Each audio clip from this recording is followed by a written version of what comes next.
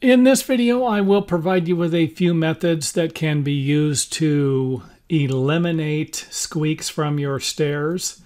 And first on the list would be what we have here when a stringer moves up and down up against a wall framing stud. And that would be to simply attach some type of a framing anchor to it, like we have here, or even nail it. It was common just to toenail the wall stud into the stringer, or you could use screws to attach it. Again, I'm kind of just throwing this out there because you might not be able to access the stairway. So if you're not interested in pounding a hole in it and you have drywall on the inside, then maybe you could use some type of a backing board and screw it or nail it into the wall framing studs and give the stairway some support for this. Now, I recommend that you watch the first video I made on why stairs squeak, and I'll put a link here so that you can go back and see it if you haven't seen it already. It's good to have an understanding of why they squeak in the first place, as to a better understanding of how these methods will work to stop them from squeaking. Here's an idea for anyone who has a stair squeak where the back of the tread is moving and rubbing up against the front of the riser. And that, of course, would be to use screws, nails. You could use staples, anything you want. I just don't recommend gluing this. If you glue it or put an adhesive on here, very good chance it's just going to pop off.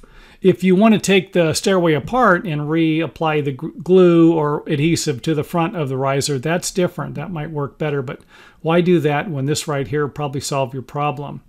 Pre-drill a hole and make sure that it's centered in between the thickness of the tread. And if you don't know how thick the tread is, you could always drill a couple of holes and see what the thickness is. Most of the time it's going to be 3/4 of an inch, so you're just going to come up 3/8 of an inch and drill your hole. And then, of course, make sure that you drill a hole that's going to work. Don't drill a hole that's going to be too big. When you slide a nail in there, it's not going to, the nail's just going to fall out because you drilled too big of a hole. Make sure you're still going to have a tight fit. And of course, you could always use adhesive. You know, if you could get it in there and then put the nail in there, that might work. And of course, here's the screw and the nail. And over here we have it where the nails have been driven in. Just kind of wanted to give you an idea. Here's the center of the tread. The tread here is 3/4 of an inch. We come down 3/8 of an inch. And then of course our nails are preventing the riser or the tread from moving. And I'll leave it up to you. If you want to put 3 or 4 in here, knock yourself out. 1 might do, 2. And again, I have a stapler that has 1 1/4" staples. It's a crown stapler, and that would work perfect for something like this. Just take and put about 5 staples in there, and you would be done. And then I wanted to show you one more thing. That's kind of a repair if you can access it from the bottom. But what if you can only access it from the top, and the bottom has drywall or something on it? And if that's the case, take and just get a saw. All you need to do is put a gap here.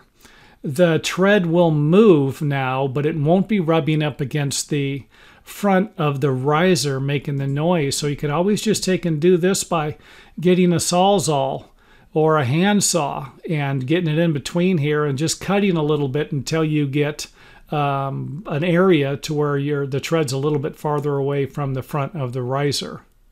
This repair is going to represent the most common stair squeak, and that of course would be from lumber that has dried and shrank or might have been installed incorrectly. And if that's the case, instead of having the tread go up and down and rub on the nails, just simply use some screws to keep it from moving.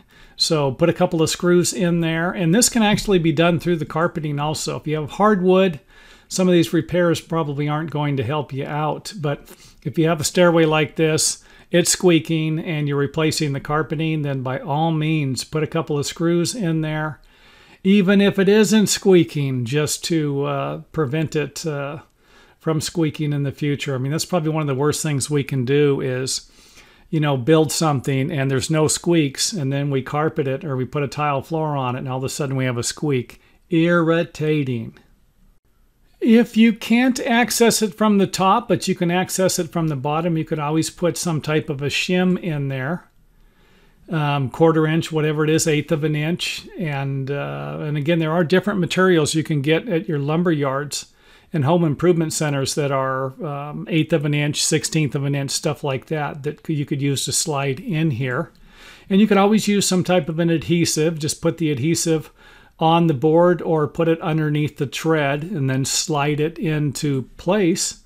And something like this will probably prevent your stairs from squeaking. So again, most stair squeaks are from something rubbing up against something else. That is the most common squeak, and it might be a tread rubbing up against a nail or another piece of wood rubbing up against another part of the house or another piece of wood also.